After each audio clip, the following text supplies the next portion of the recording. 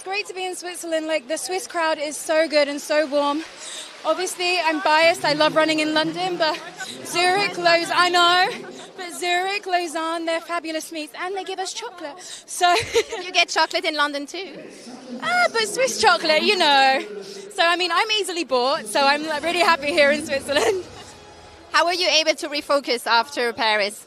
I mean, I was very disappointed after the Olympics. Clearly, I'm in very good shape, faster than I ran in the Olympics, but I think it's been kind of pretty easy. I just took some time for myself to really think and then just attack the season, because I know I'm in great shape. I'm injury-free, thank God. And track is fun, you know? I want to come out here, have fun. We're doing a relay as a GB team later, which means I really should stop talking, actually. We've got a relay later, and I'm just enjoying running. So Wonderful. Very last question. What's left in the tank for the next few weeks?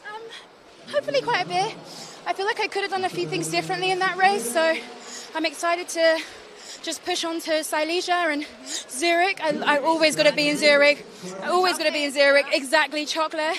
And it's such an amazing track, an amazing stadium. It was one of my first senior competitions in 2014, so definitely looking forward to putting on a show in Zurich. Awesome. So lovely to have you here.